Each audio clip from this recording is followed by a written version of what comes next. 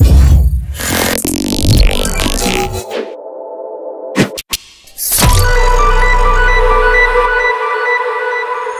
get asked all the time about keto desserts and what's my favorite keto dessert. And Gary, can you show us some keto desserts? So I actually was making one today and figured I'd just share it with you guys.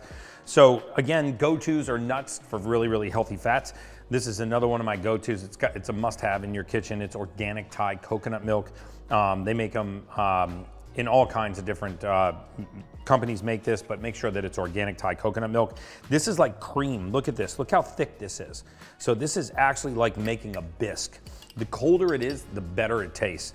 So I put some organic Thai coconut milk in there, and then I just hand crush pecans or walnuts or whatever your favorite kind of nut is. Again, remember, peanuts are not nuts, so let's not put peanuts in here. I mix those up in this cream, in this organic Thai coconut cream. I actually like to add a little bit of this nut butter. There's a nut butter that's made by Nutso. It's a Keto 7 nut butter, so it's all nuts. And I actually just chopped it up a little bit. It's a little dried. So I put a little bit of nut butter in there. And then always berries, blueberries, blackberry, raspberry, strawberry. Those are your go-to fruits.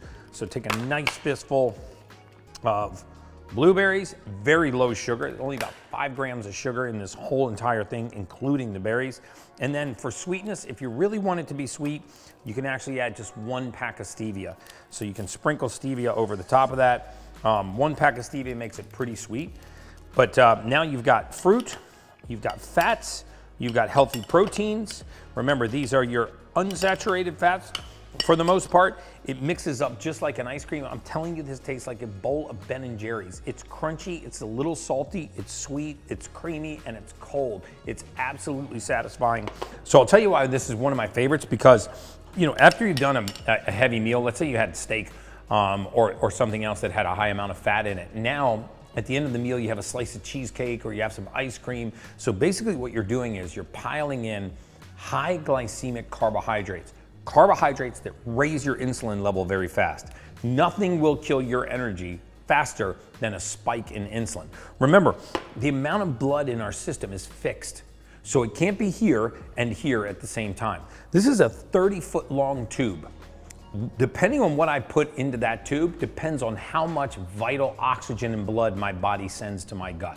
So if you want to keep oxygen and blood in your brain and not in your belly, you have to keep the glycemic profile low, which means the amount of speed at which it raises your blood sugar.